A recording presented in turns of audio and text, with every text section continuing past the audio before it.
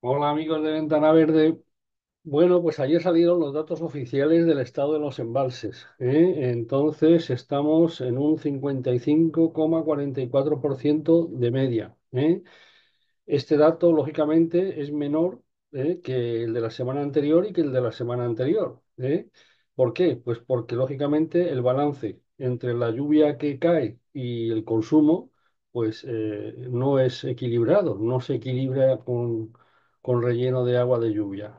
Es como en una cuenta de un banco. Si estamos metiendo dinero, de repente dejamos durante 2 o 3 meses sin meter dinero y seguimos gastando, pues lógicamente el saldo en la cuenta baja. Pues aquí pasa lo mismo con los embalses, que el nivel medio de embalses baja. ¿Qué es lo que pasa? Pues lo que hay que tener en cuenta es que estamos a la media de los 10 últimos años, tengo aquí el dato, son 53,52%.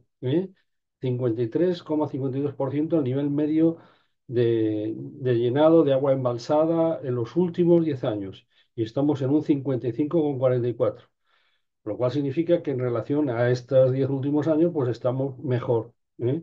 Estamos mejor porque estamos casi 2 puntos más por encima de ese nivel. Echa un vistazo a los números, básicamente, y sí que llama la atención Almería. Almería está con un 8% de agua embalsada, ¿no? La preocupación por Barcelona, en fin, por la catástrofe desde el punto de vista del agua, que no había agua, que tal, pues están, agua embalsada en Barcelona está ahora mismo al 33%, muy por encima de muchas otras ciudades, como puede ser Albacete, como pueden ser la mayoría de las ciudades del sureste de España, ¿no?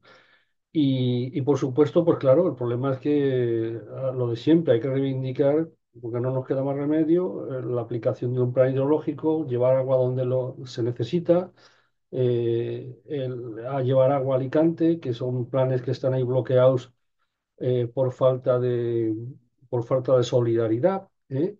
Y bueno, y realmente pues buscar soluciones técnicas, como es el caso de Almería, pues con que hay estaciones desaladoras, pero que han estado mucho tiempo sin funcionar.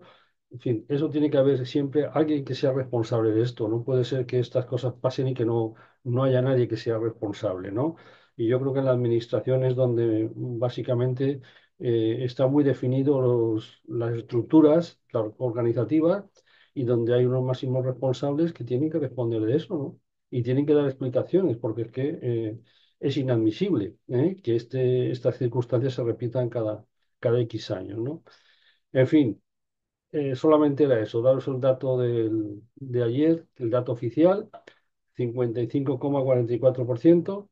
Y nada, y eso es lo que nos queda de aquí a septiembre o octubre, que seguirá bajando el nivel medio de agua embalsada hasta que empiece a llover otra vez y vuelva a compensarse y a equilibrarse un poco más. Hasta pronto, gracias.